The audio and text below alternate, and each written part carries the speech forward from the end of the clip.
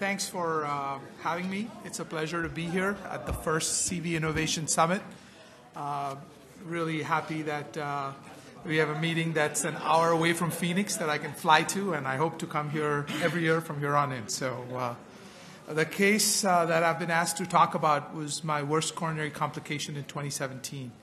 And hopefully this is going to be a very interactive discussion. I see that the room is packed, and hopefully feel free to interject at any time, ask questions, and we'll go from there.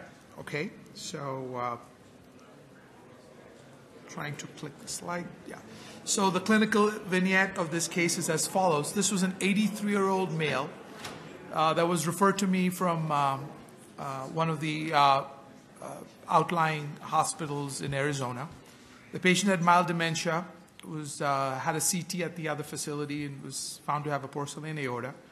He had a high syntax score, but was obviously turned down for CABG. He was then referred to me for multivessel PCI. His EF was normal, and his renal function was normal, and his EF was slightly low, and he had mild to moderate MR. So here are his diagnostic angiograms. On the left, you can pretty much see he's got a subtotal left main, which is heavily calcified. He's got an occluded LAD that you don't really appreciate in this view, which is the AP collar projection. And then you see he's got a complex calcified right coronary stenosis. So before we even get started, I think just to know, we've sort of become the last stop for surgeons now, because a lot of the times surgeons say no to cases, and then the patients ultimately come back to us.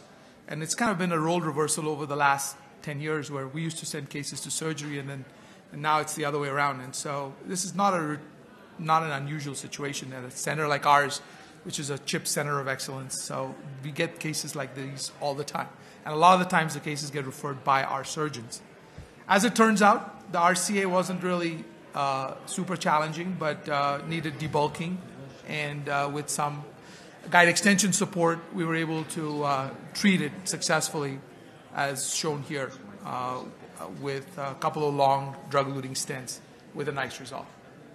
So Dharam says he can't hear me. I think that's because the ambient noise from the outside. I don't know if I should speak a little louder, but I don't want to make the people that are close to me go deaf, because that'll be the other problem if I speak too loud.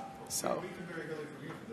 Yeah, so you think I should speak loud? Okay, I'm sorry. I'll speak loudly. So let's pull the doors shut, and maybe people spray it if you can. If there's any way. Yeah, there's this room here, and hopefully the imaging is pretty clear. So I wouldn't clutter around the door. Erica, you can move there. I think to the left. I'll pick on you since I know you. And hopefully people will follow you there. So.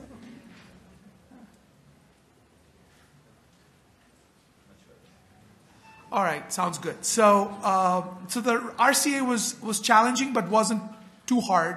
We were able to get it done, and then sort of moved on to the left system, which clearly was the more difficult of the two.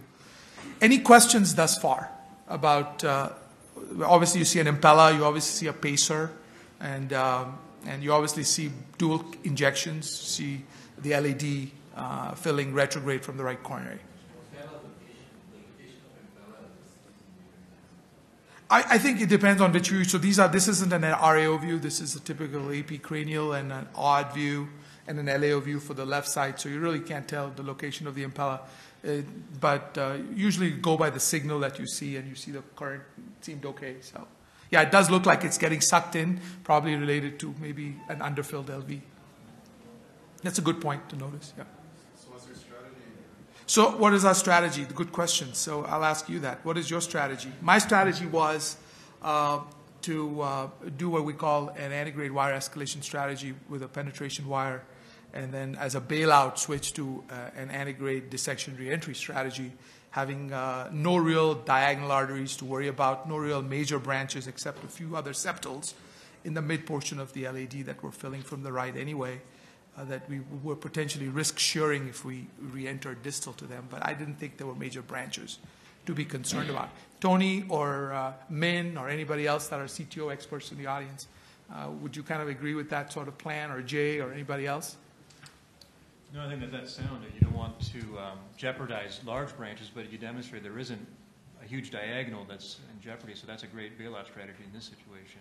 Yeah. Min, do you have any? Where he's somewhere. He left the room. He's gone. So anyways. Yeah. Yes, Dr. Bukhari. It looks like you're going to tackle left-hand branch first, right? Yes.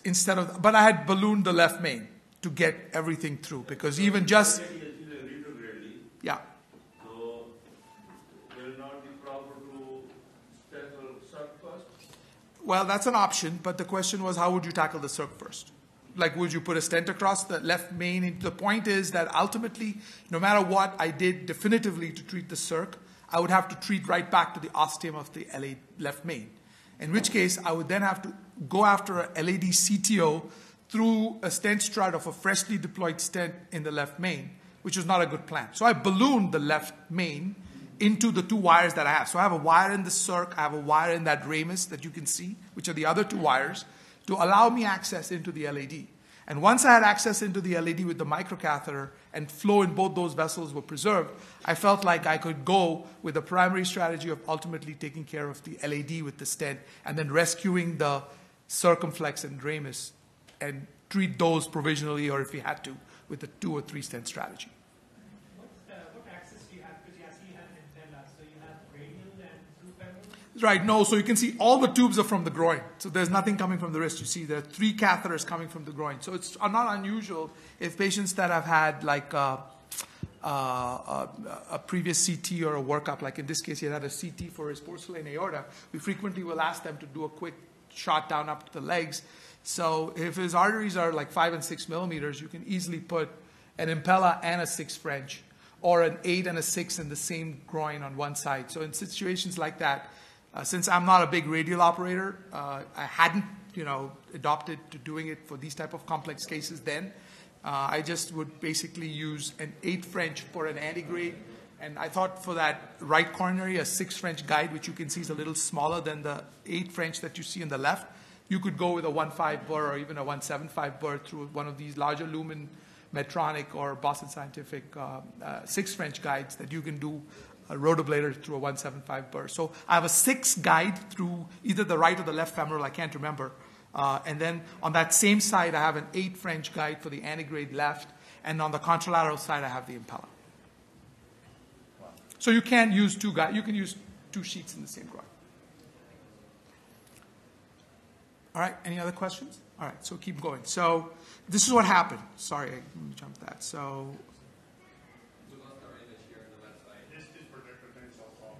somebody touched it.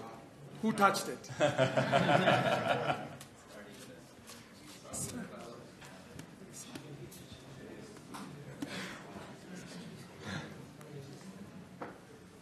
Any AV help? She's on her way. She's coming. Here she comes. Could even be the plug-in.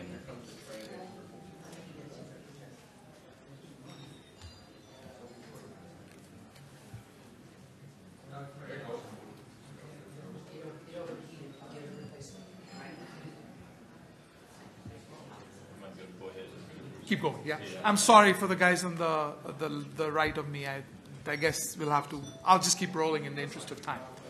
So we were able to get a penetration wire down into the LAD, like I showed here, and at that point, we were pretty much high-fiving and thinking we were done, because I mean you have a wire across and you have a microcatheter, and I have a whole host of microcatheters in my cath lab.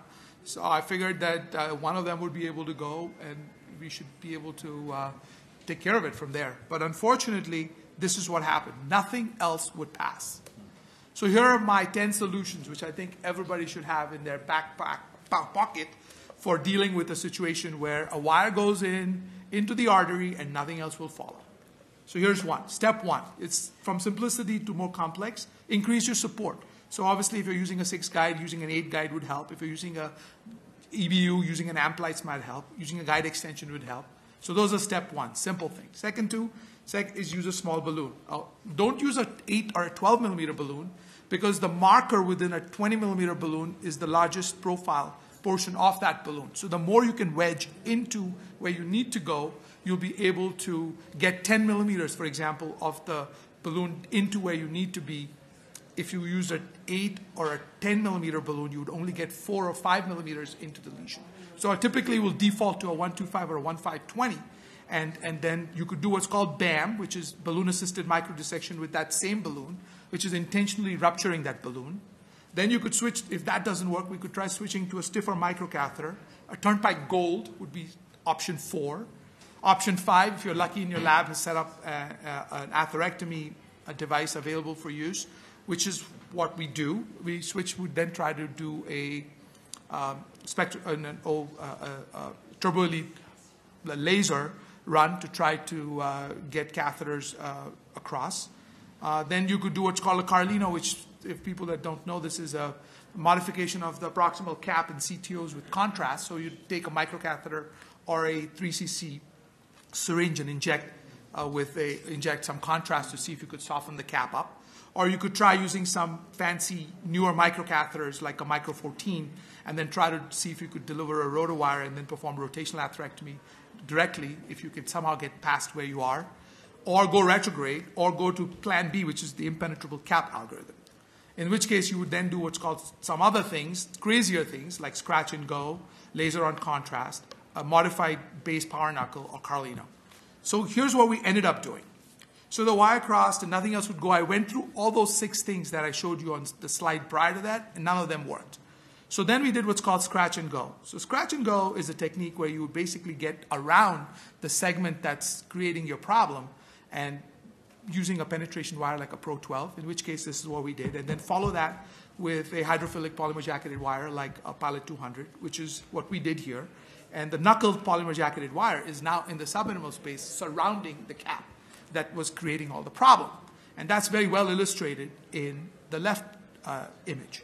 Then in the right image, we use that and balloon that subintimal space with a 2O balloon, which is what I did here, over that knuckled wire. So you've now bypassed that segment within the artery that was resistant to allowing any gear to go.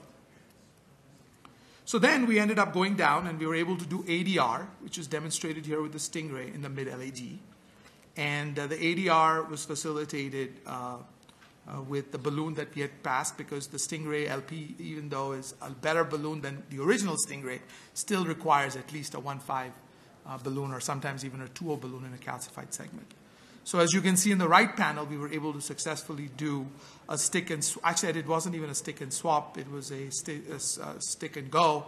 We were able to use the Stingray wire and get it down into the LAD, as you can see in that right panel, going from the subintimal space into the true lumen captured on that fluorosave, as you can see the wire run through. So then we did the PCI of the LAD, and you can see there that the LAD is all roughed up from the side that was dissected. And on the right panel, we did an angioplasty, and on the right panel, you see that. So now that is the mother of all perforations. I don't think people have, you've seen perforations, but you haven't seen filling of the entire pericardium with one injection. And that is the entire pericardial space filling up. And you can actually see beautifully the silhouette of the heart suddenly getting a lot bigger with the contrast filling of the pericardial space. Ashish, the wire that you initially, the penetrating wire that you used, what was a Pro 12. Was a Pro 12? Yeah, but that was in the lumen all along. It was? Okay. Yeah. But taking a step back, when you did the external crush, you were still not able to deliver equipment. Yeah. That works because Yeah. it's not doing either. Yeah. So, of course, hemodynamic collapse right away. I mean, as expected. So CPR right away. And so in the midst of CPR, again, thankfully the impeller was in.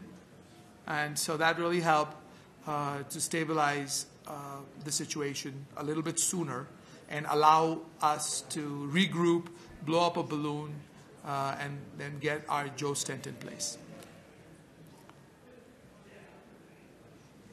And then we were able to deploy a couple of graft masters. And a good trick is to use, if one doesn't work, put one inside the other. And an even better trick is to put a DES first and then deploy the graft masters, so that the idea being that you still have some drug-eluting platform that's in contact with the initial perf, and hopefully you're going to have less chance of of these closing, which has been a problem with these drug-eluting, with these graft masters. So we were able to do a pericardiocentesis at the same time, as you can now see a pigtail catheter in the pericardium on the left. And after deployment of those two graft masters and a stent in the mid-LAD, we were able to take care of it. At this point, I was in no mood to chase the bifurcation of the left main.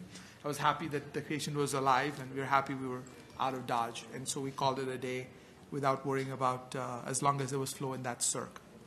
The guy had a 3-day hospital stay. We took the impella out the next morning. The repeat echo showed some mild effusion without tamponade. Of course, the contrast load and hypotension during the case, he developed some AKI. He also was a little confused because of the probable ischemic insult from inadequate cerebral perfusion from CPR. But all that resolved on day 3. He was discharged to a SNF.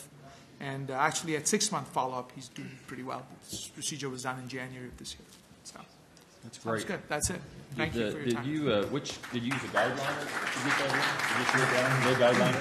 I think after that subintimal space that we had created, getting the graft master in, the 3-5 graft masters just flew right in. Great. Dr. Pershad, with that sizable perforation, did you consider terminating your anticoagulation? Never. Never. The answer is NEVER. Never. Do not do that. The last time you're going to get into trouble in two ways when you try to stop the anticoagulation. The initial reflux is to protamine the patient. We use heparin for all our CTOs, so the patient was on heparin. Angiomax is a whole different story, but I would never reverse the anticoagulation, because not only are you going to have the risk of your graft master occluding, but you're also going to develop clots in the pericardium. And if you develop clots in the pericardium, then your 6 French or 7 French pigtail is no longer going to be able to drain the pericardium. And then you're stuck, because then you are left with needing to do a subxiphoid window and call the surgeon, which makes it even more challenging in a tough situation. So nothing ever is lost by keeping the anticoagulation going, as long as you have control over the bleed. Just taking a couple steps back, Dean Medulas from Ohio State. Just your thought process from the beginning. One of the audience members brought up a good point. You fixed the right, good collaterals to LAD, 80-year-old. Was there a thought of just revascularize the lateral circulation to circ and leave the LAD? Even if I revascularize the circulation to the circ, I would still need to treat the whole left main system. That's right. And so you're saying leave the... you know what? I respectfully would disagree, because we are a strong believer in complete revascularization, leaving a patient with a ischemic entire anterior wall, which probably would imply 20 to 25% of his myocardium. I think would probably not be, in hindsight, when you have a complication, you can always look back and say, maybe should have, would have. But I don't think that in doing it again, we would contemplate leaving the LAD alone. Well, he's 80. No, but at the same time, would you send an 80-year-old for a CABG and not have him do a lima and just do a vein to the you don't ramus? have to send for a CABG, but we have plenty of patients we know in clinic we follow who have robust collaterals that are doing just quite well 10 years, 15 years out without a decrease in EF. So just a thought. It's always hindsight's 20/20. Yeah, I think that we respectfully would disagree, and I think we believe, like I said, in complete revascularization. And if this guy's anterior wall was ischemic, and we would try to get what the surgeons would get for him, and the surgeons would get a lima to the LAD, a vein to the OM, and a vein to the right, and that's what we wanted to achieve. I'd also argue that LAD didn't look like it would be that complex. The CTO of the LAD.